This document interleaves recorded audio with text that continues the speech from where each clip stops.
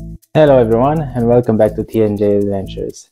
Today I'm going to show you how I built this sim rig, and of course this is only one video of a series of videos regarding this sim rig. I have some other plans for it, but in the first video I'm going to show you just the assembly of the wood parts that I cut and measured and whatever, and I did all this sim rig. And you will see that it's got some inverted pedals, the steering wheel, the Logitech G25 mounted into this rig, and the shifter on this side. So stay tuned, like, share, subscribe, and comment if you want to see this series of videos.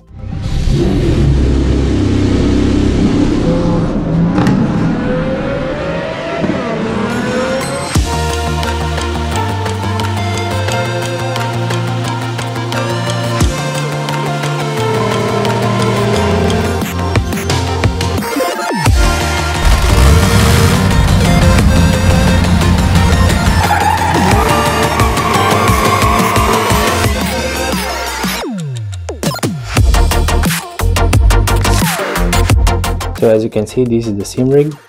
I've got a Subaru Justy driver seat. As you can see, got rear adjustment, height adjustment, and also forward or backward adjustment. Also, the steering wheel is mounted on this table that's securely mounted with two posts. You can see the whole thing is pretty sturdy. I created this table like this because I wanted to be able to quickly adjust it, so I can just unscrew these 4 screws. Got 4 screws on both sides, so 2 on each, and I can adjust the angle of the steering wheel from here. Maybe later I'm going to add some more holes so that I can have different angles and positions of the steering wheel, but for now that's what I've got. Also, the pedals, you will see they've also got some adjustments. So right there you will see there are 3 holes. I can move the pedals forward or backwards, and as I told you, the pedals are inverted. So originally they were mounted on the ground like this, and you would push like that, so they would be floor mounted, but I wanted to have them as close to a real car, and usually in real cars pedals are top mounted. Sometimes acceleration pedal is floor mounted, but most of the times I would say pedals are like this. This is also pretty sturdy, and this is the foot rest right here, and I still have to cut parts of this, like these sides I need to cut, and maybe I will build some footrest also on the sides. When I play a Euro Truck Simulator or American Truck Simulator, I don't need to move my legs so much on the pedals, so I can just relax them. So as I told you, the seat is adjustable. You've got the rear adjustment from here, height adjustment from here,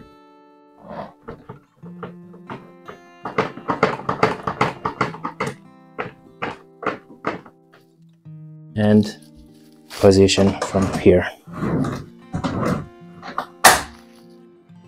I had to carve this wood a little bit so that my hand fits in here, and the seat is securely mounted. This is the G25 steering wheel that I have. This is also securely mounted with 2 screws from the back. So although I'm still using the clamps that it usually comes with, so it's got some clamps on this table like that. There are 2 screws coming from underneath and going through the table, which are securing the steering wheel much better than how these clamps would do on the table just alone. And then kind of the same with the shifter. You can see how sturdy it is. I've got the clamps here, but also on this one I've got 2 screws coming from underneath and screwing into the housing. And both the steering wheel and the shifter have some metal plates inside that have threads, and the screws go into that metal plates, so the base of both the steering wheel and the shifter are metal, and you screw into that base. So these clamps only catch the plastic and the housing, but the screws go into the frame of the steering wheel or shifter. Then I've got this monitor right here.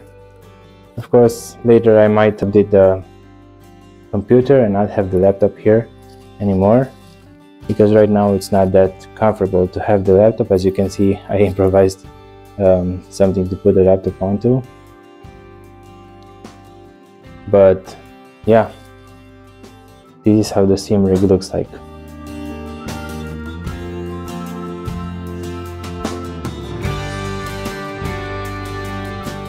So this is the frame that I built right now. You will see that this is the seat area. So the seat mounts in these brackets. I still have to recess part of this wood because I need some more space for the height adjustment and the back seat adjustment. And after that we have to start building the front of the rig, which will be the wheel support and the pedals support. But first I'm going to mount the seat and see how it looks and how it works, and then I'm going to continue working on this.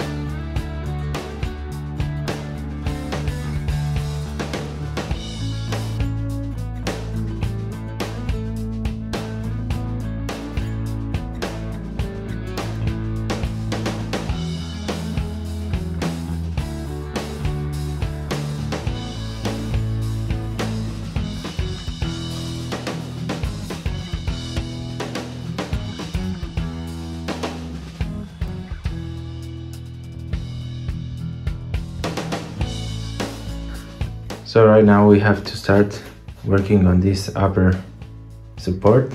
So this will be the part where the steering wheel mounts to.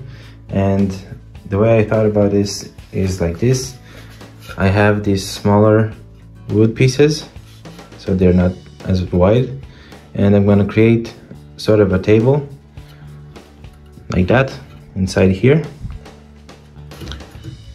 So probably 2 of these next to each other with some of these wood pieces mounted on the sides like that, and maybe a frame underneath this table so that the all the mounting can go into that frame and not onto these smaller pieces.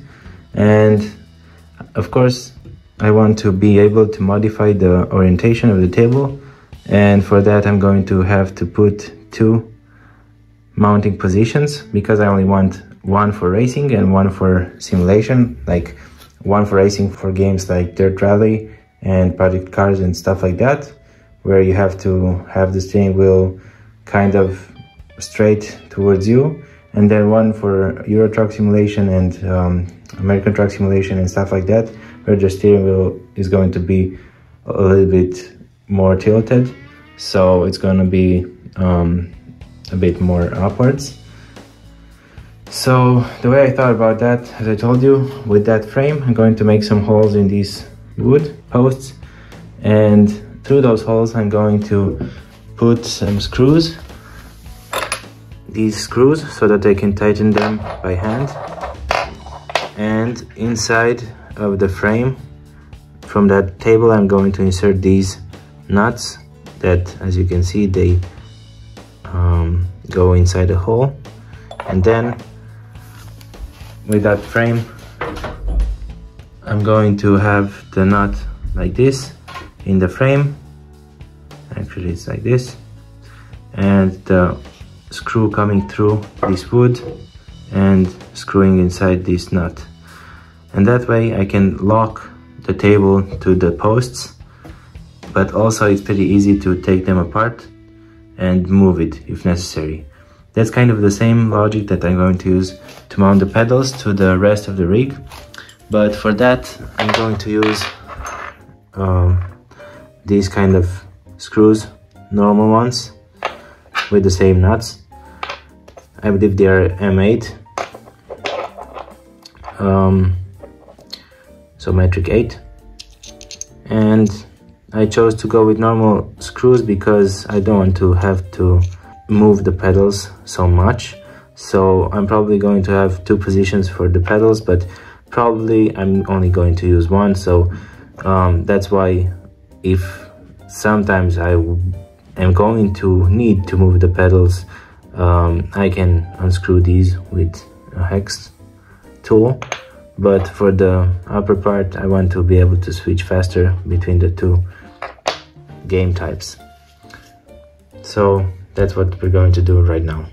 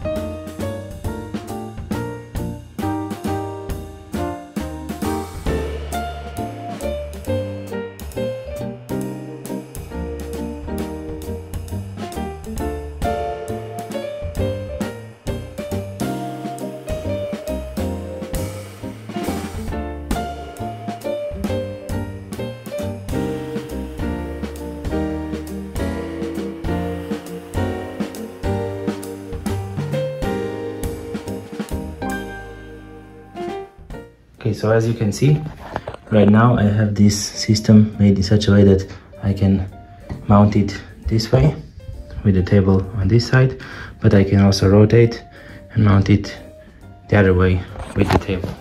So you can see these screws with the ends that I can rotate by hand so that I can take it out and put it back in really fast. So this is the table.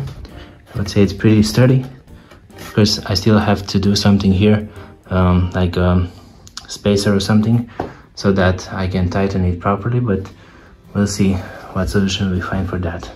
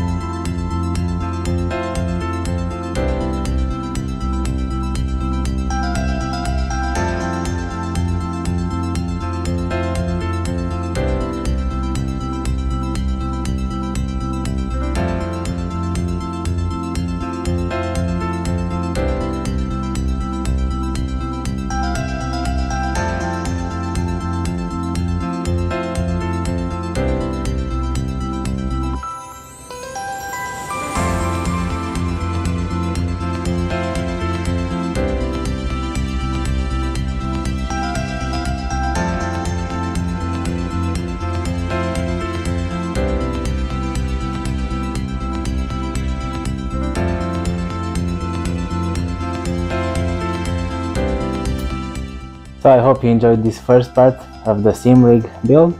If you want to see more of this, please subscribe so that you will get the next videos. See you in part 2.